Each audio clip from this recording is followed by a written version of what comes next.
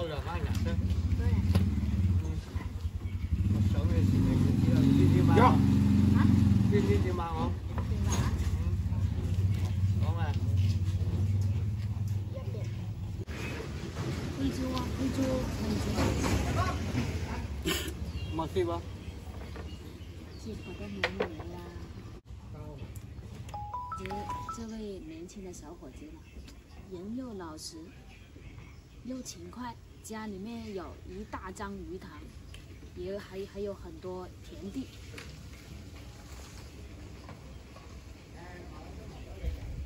今天呢，我特意叫小雨过来，他老是说小雨，他都没有见过真正的小雨。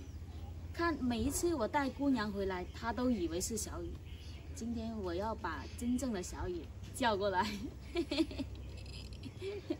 马还有这马，诶。哎，对了，你識得邊個係小雨咪？啊？邊個係小雨？你上車先，上車一齊。阿哥係小雨啊！哦，一棍冇用。太多開了。那个小雨，不好意思和你说话吧？你要不要主动去和他说一下？不说就不说吧。那你不主动一点怎么行？下次我再玩。下一次你不一定能够撞到他哦，他很少来这里的哦。知道啊，是吧？你看这么久了才第一次见到他，你认识他多久了？啊？认识他多久了？我不认识啊。那你怎么知道小雨这个名字？我就看视频嘛。我看视频知道的是吧？嗯。那今天终于见到真人了是吧？嗯。那见到真人，你干嘛不敢过去跟他打招呼？鼓起勇气，小伙子，相信你。去摘一朵花送给他。哎，小伙子也是有点害羞的。大家都知道，农村小伙子都是比较单纯、害羞的啊。这个可以理解，第一次见面脸都红了，你看你，没事的，她是很好说话的一个姑娘，是吧？真人是不是比视频还漂亮？是不是？又高大，是不是？就是不好意思过去打招呼，哎呀。牙都有枪呢，牙都有枪。那有什么事我都很乐意去帮你，是不是？我们本来就是好朋友啊。你就是人太老实了。我的人真的是太老实了，在你那个你20公那里，你20是吧？买东西，我1分1块都不欠他的。从来不欠人家的钱是吧？我从来不欠别人的钱。你家要吃要什么？我从来不欠别人的钱，都是靠自己。没有钱就不吃，是吧？对，没有钱就不吃。就很我就是靠我自己，有钱就吃，没钱就不吃。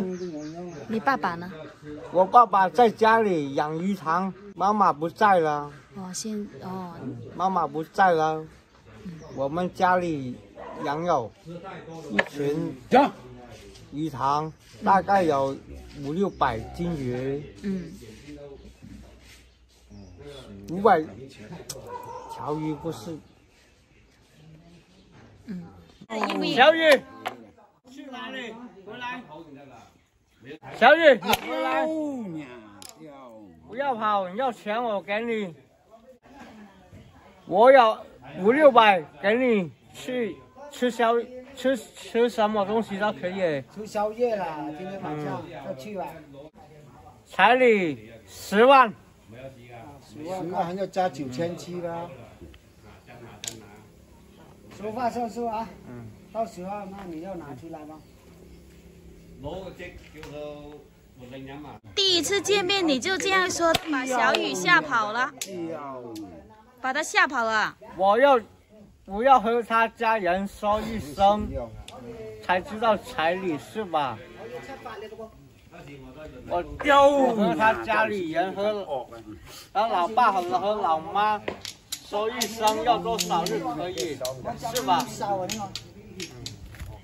我就喜欢小雨。那你人都在那里了，你又不过去和他说？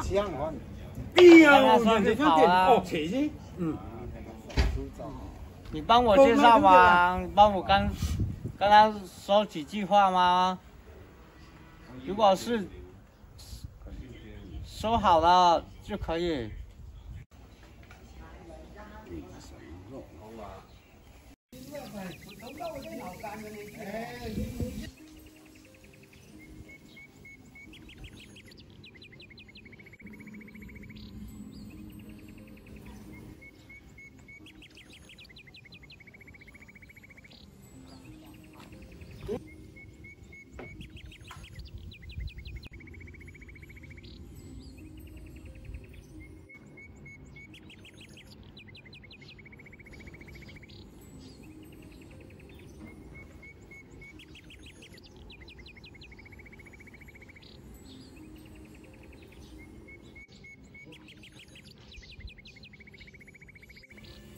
你看，我婆婆在那个院子那里都睡着了，你看，在那里晒着太阳，很暖和啊，都睡着了，是因为那个太阳没有晒到了。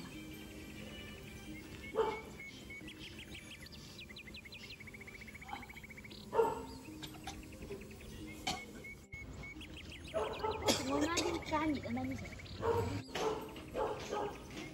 在这里晒着太阳是真的很暖和的，空气又好。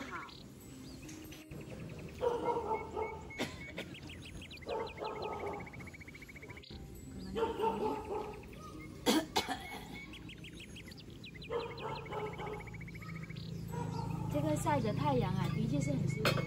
但是如果太阳没有晒的话，就会有点冷，这里有点吹风。哎呦！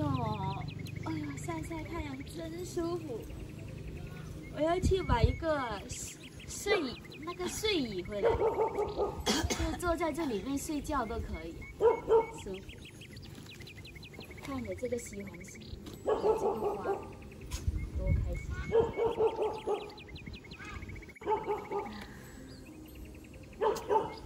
然后小凤呢，现在也是计划好了。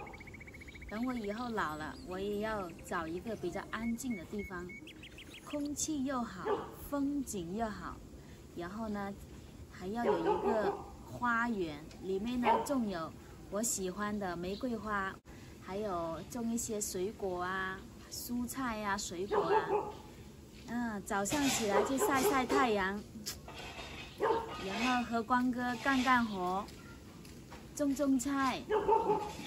反正小孩也大了，也管不了那么多了。哎呀，就是在一个大山里面，慢慢的和光哥一起共度晚年。现在就想这个会不会有点早了？哎，反正都要有计划的。反正以后，反正我觉得只要人老了，都会想找一个安静的地方，不想在外面的大城市啊，那么喧哗，那么浮躁，都会想找一个比较安静的地方，能够让自己清静下来。然后小孩呀，时不时就回来看一下我们，我就已经很满足了。这样的生活，没有压力，干一下农活，然后再做一下饭菜吃，再和光哥喝茶啊，唱歌啊，跳舞啊，就这样就行。哎呀，不过光哥比我大那么多，以后可能我要照顾他哦。好了，那么小凤的想法就是这样了。如果有一天你们也老了，那你们想怎么过你们的晚年呢？欢迎在下方留言给小凤。小凤听一下你们的意见，等我也计划一下我以后的晚年。再见。